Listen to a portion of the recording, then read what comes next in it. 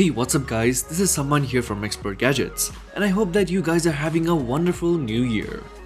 And today I have 20 iOS games to get you started with 2019. So without any further delay, let's get this started. So first up, we have Chronicles of the Himalayas. This is an adventure and mystery experience set in the Himalayan wilderness. Hidden from the eyes of the common folks, you peek into the extraordinary world where the reality, folklore, and magic come together. The visuals in this game is simply outstanding with a low poly style, and the music fits perfectly with the visuals. Currently, only the demo is available to play, but it will be soon released this year. Information about this game is in the description below, so do check it out.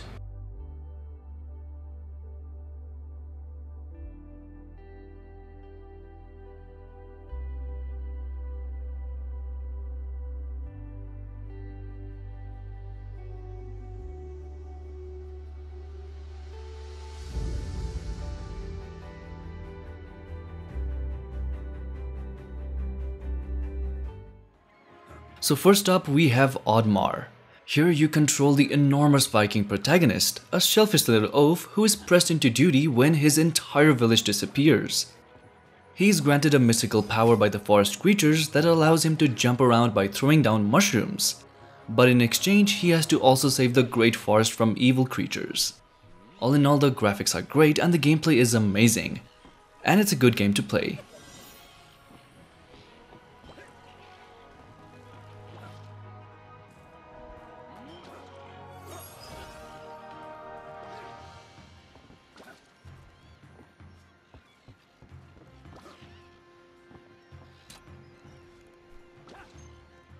Now next up we have PUBG Mobile. I am pretty sure you're familiar with this game, because it's pretty popular, but for the people who don't know what this game is about, it's a battle royale type game that pits you against 99 other players in a heart-pounding survival scenario, where you'll need to scavenge for loot, explore the map, and stay in safe zones while taking out your competition.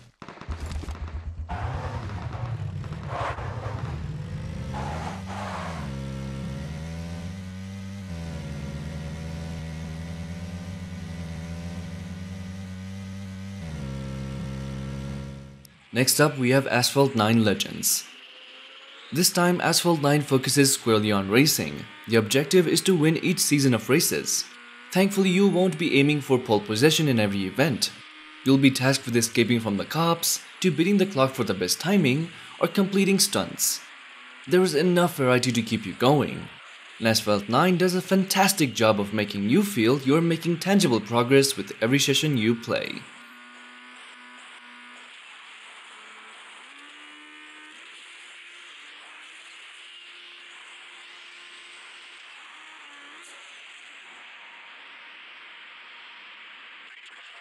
Next up, we have Faraway 4 Ancient Escape. Snapdragon's Faraway games are one of the better escape room series on the Play Store, and Faraway 4 Ancient Escapes takes players to an all-new environment that is broken up into 20 all-new levels. And you can expect to find plenty of challenging puzzles. The overarching story still has to do with your father and many pages of his missing journal, so there is nothing much new here, but luckily the gameplay, graphics, and music are great.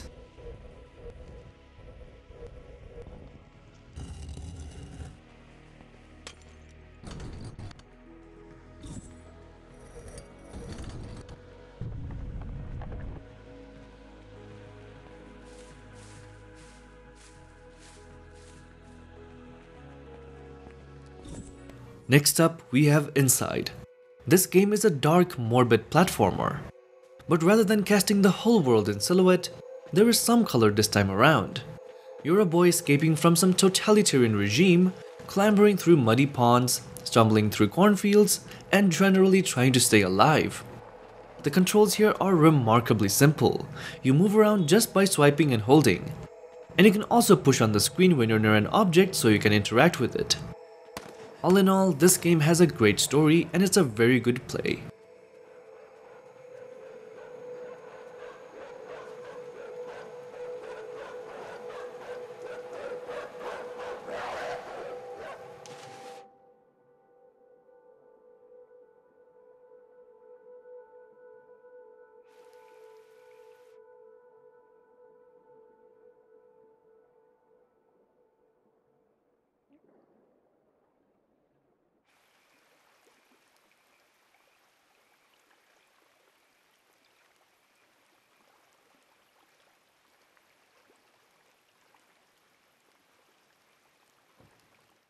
Next up, we have Life is Strange. Life is Strange was a resounding success, one of the top 100 best-selling games on Steam in 2016, and it is finally out on the Play Store. The game centers around Max, a high school student who just recently moved back to her hometown of Arcadia Bay. When she sees a girl get shot by a fellow student, Max discovers that she can rewind time, allowing her to change what happened and save the girl, Max's former best friend Chloe. I haven't kept up with my journal as much as I should. If anybody else looked at this, what would they think?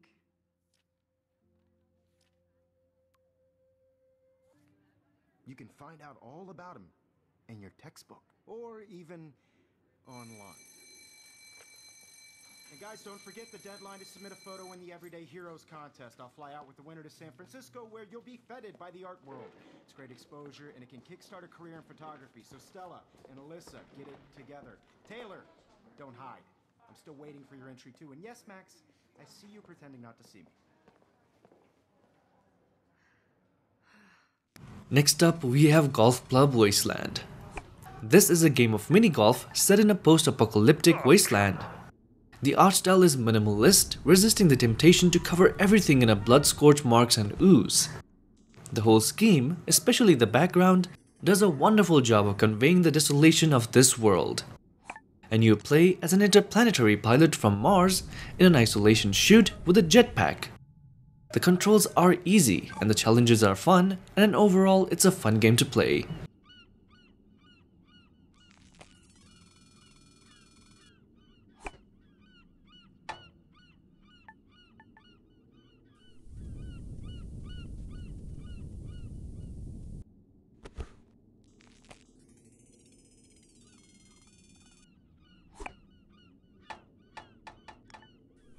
Next up, we have Pocket Build.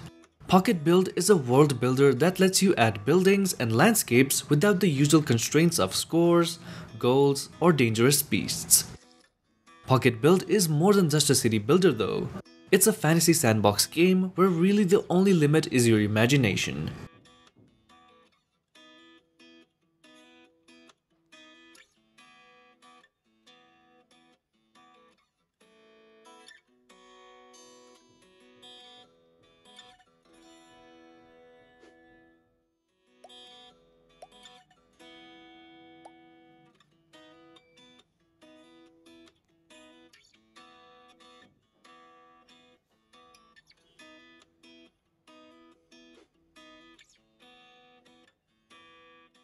Next up, we have Assassin's Creed Rebellion. There is a lot to do in the game, a storyline full of missions where you take down a Spanish Templar leader, daily challenges, and plenty of free chances to add more heroes to your roster. And you can also pay for some heroes if you like to speed things along.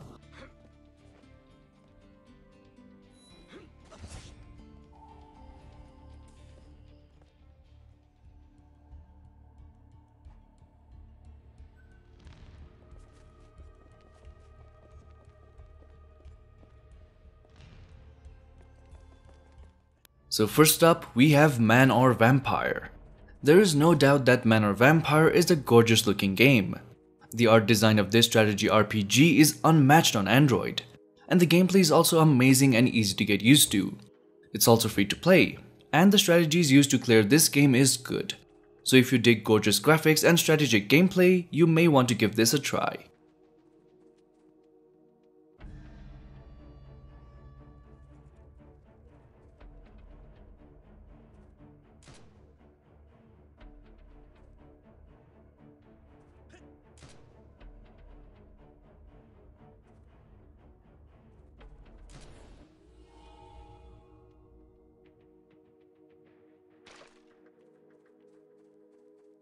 Next up, we have Alto's Odyssey.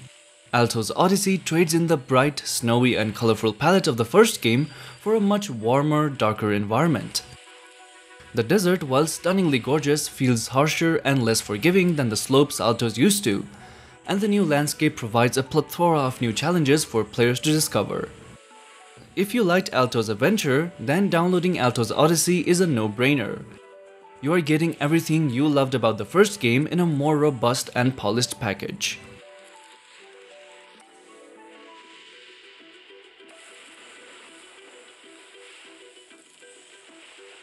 Next up, we have Stardew Valley. Stardew Valley is a farming simulation game where you take over your late grandpa's old farm. You'll need to plant and harvest crops, spend time fishing, chat and give gifts to the villagers, and work your way through the mines. And most actions can be done with a tap. The music is crisp and clean, and the graphics are just as bright and beautiful as ever. You won't even notice how much time flies when you're playing this, and how much fun you're having along the way.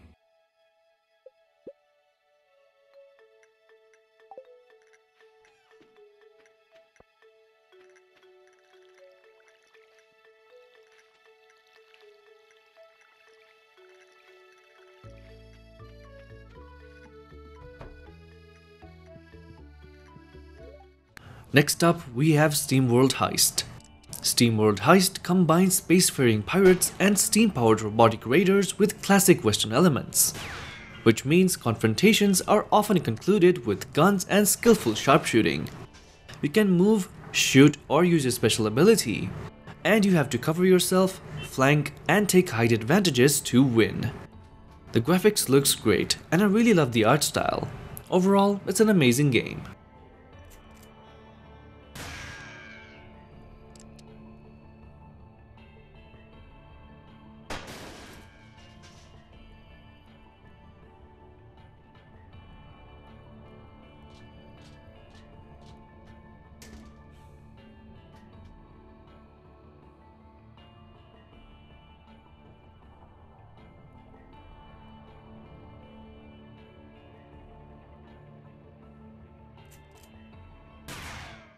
Next up, we have Cosmobots. Here you control your best space robots, the Cosmobots, and send them to discover the infinite expanse of space. You have to gravitate around thousands of planets while venturing even further into this infinity. And you'll have to make gravity your ally to navigate around.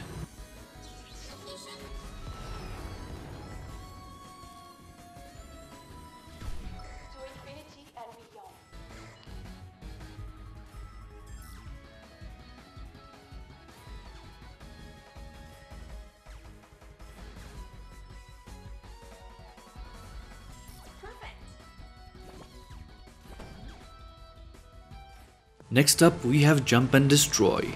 This is an arcade side-scrolling endless running shooter that lets you pilot a tank and shoot up enemies along the way. Jump, aim, and shoot at your foes and destroy everything in sight. And you have to develop your tank and upgrade it with more powerful cannons and armor to get you really far ahead of the competition.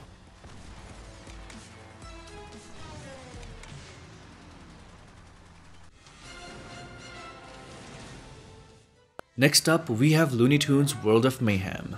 This is an action RPG that lets players collect teams of characters from classic cartoons.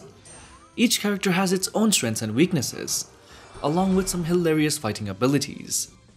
You may see it as a time waster, but once you dive into the title more, you will soon realize how much fun it really is.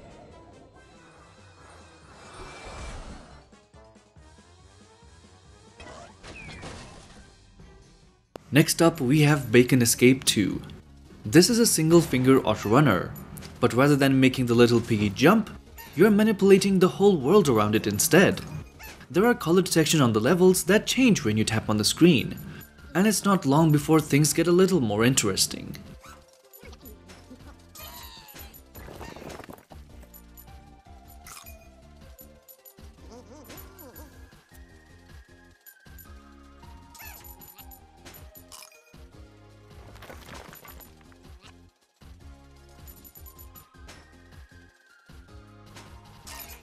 Next up, we have Exception.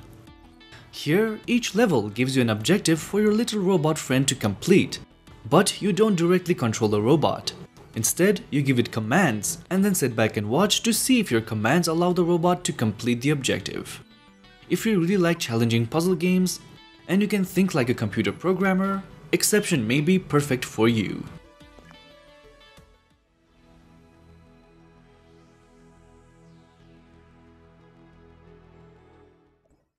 Next up, we have Brawl Stars.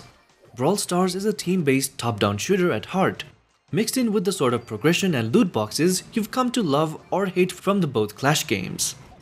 Brawl Stars action is immediately accessible, and its real-time PvP doesn't intimidate, and the style and charm are through the roof.